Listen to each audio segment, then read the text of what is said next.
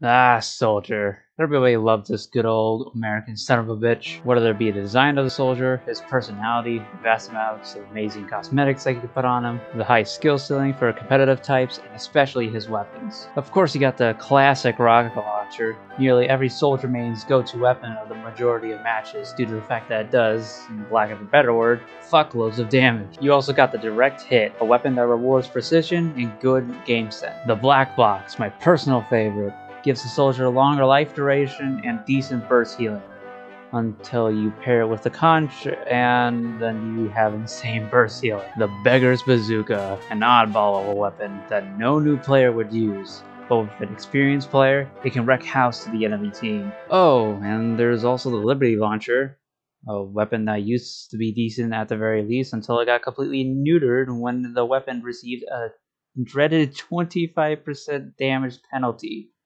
So yeah, then we have the Cow Mangler, weapon that nobody ever talks about.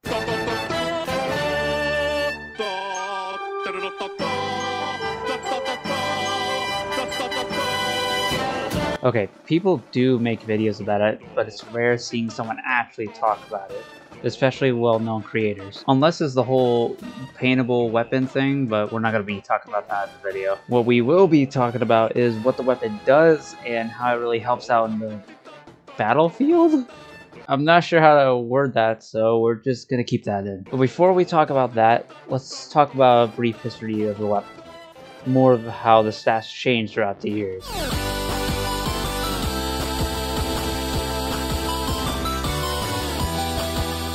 The Cow Mangler had quite a bit of history in terms of changes throughout the years. When it first came out on July 20th, 2011, it used to have 5 shots instead of 4. And unlike the Liberty Launcher, it still had the same damage as a rocket launcher. Until 2 days later, it received a 10% damage reduction and a 5% reload penalty. And it had a few more patches later until July 10th, 2013. They got rid of those little downsides they gave and added the set players of fire effect on the weapon and script. Oh, and reduced the clip from 5 to 4. In the Jungle Inferno update, they made it to where granted/earned crits will be converted to mini crits instead. So instead of getting guaranteed crits with Crits Krieg, you only get mini crits. Well shit. In March of 2018, they changed the afterburn duration from 10 seconds to 6 seconds. And finally, in July of 2019, they made it to where you can destroy sticky bombs with a charge shot.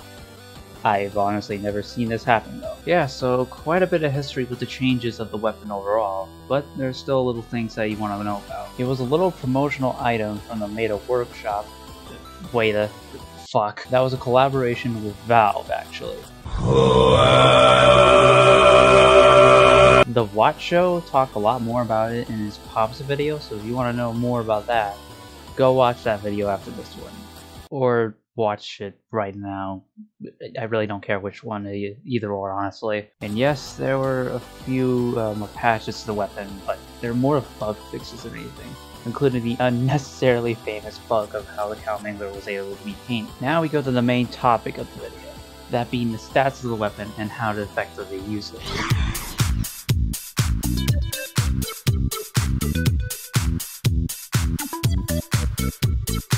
The Cow Mangler only has 4 stats. The weapon does not require any ammo. The All-Fire does charge shot that deals more damage than normal shot, including mini crit damage and afterburn damage.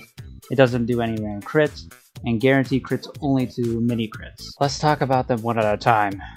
First, we'll go to the negatives. The fact that it doesn't do random crits can be punishing at times, but in all honesty, it really shouldn't be in a discussion when it comes to balancing them in most games, especially in first-person shooters. A big and negative, however, is the fact that you can only do 20% damage on buildings, meaning that point-blank hit with maximum ramp bump on, let's say a sentry, only does 22 fucking damage.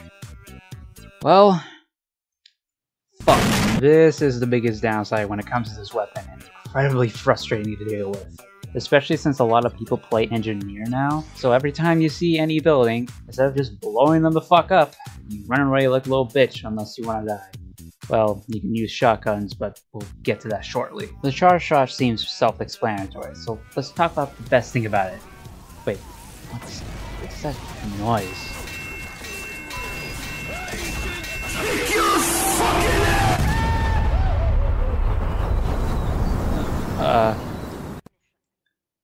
let's talk about the charge mechanic. The charge shot has two functions. One being that it does massive damage to enemy players, dealing from 170 to 199 damage, both including that charge shot damage and full afterburn. The second being that it's an EMP shot that disables any of the engineer's buildings. Let's talk about the second function really quickly. That being that it pairs decently well with shotguns. My preferred option is with the panic attack. The reason is pretty simple. It has the fastest switch speed compared to any shotgun, and the fixed spread can be incredibly reliable when it comes to, casual servers. But in reality, the first use of the charge shot is more reliable, that being as really good use with the banners. Since the charge shot does a fuck ton of damage, especially with a bunch of people bunched up, which happens quite a bit, any banner really works with this weapon. But usually I use the conch since it gives you passive healing over time, like you live longer throughout the fight. Oh, and for the melee, honestly, it's best to use the escape plan. Maybe the equalizer, but it's really up to personal preference.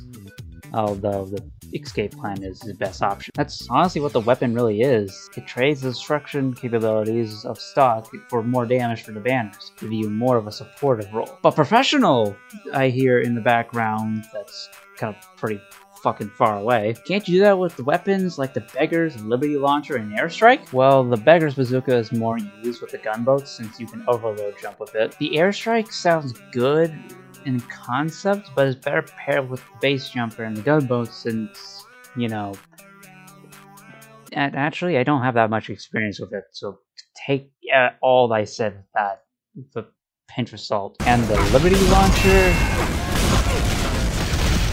okay, it sounds like a good idea. The 5 rockets with the fact that it has faster projectiles and the fact that you can rocket jump more due to the 25% damage reduction for rocket jumps, it sounds like a good idea, right? Too bad it has a 25% damage penalty.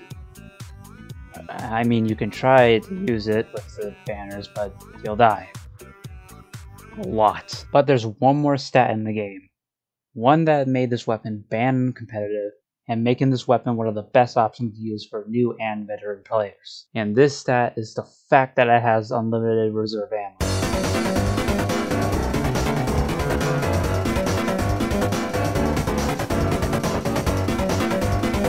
That fact alone makes this weapon from a low C tier weapon, maybe mid, depending on who you talk to a high B tier weapon. I think people really underappreciate this stat, and I really don't understand why. Fuck, people talk more about the 25% damage penalty on the Liberty Launcher than the stat.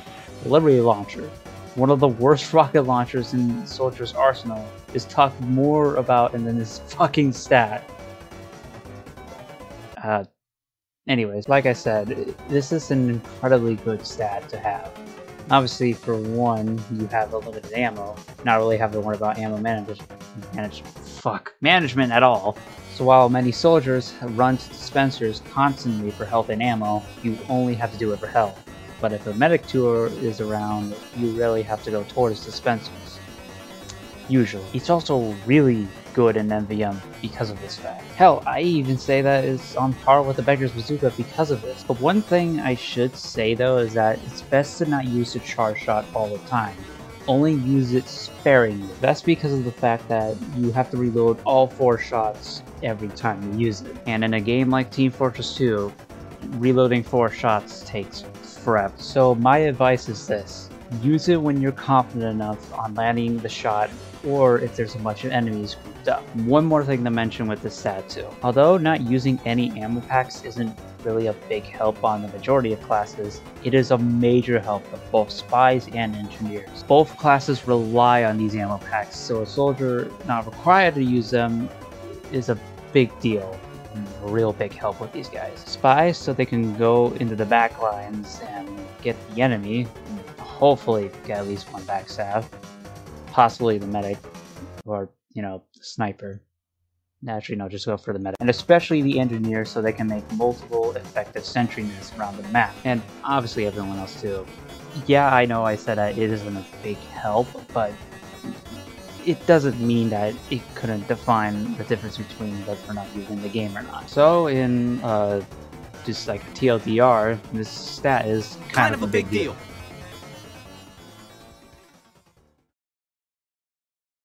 Well, that's really in terms of all the things I have to say for the Cow Mangler. In all honesty, I'm shocked that after nearly, 11 years since this game came out?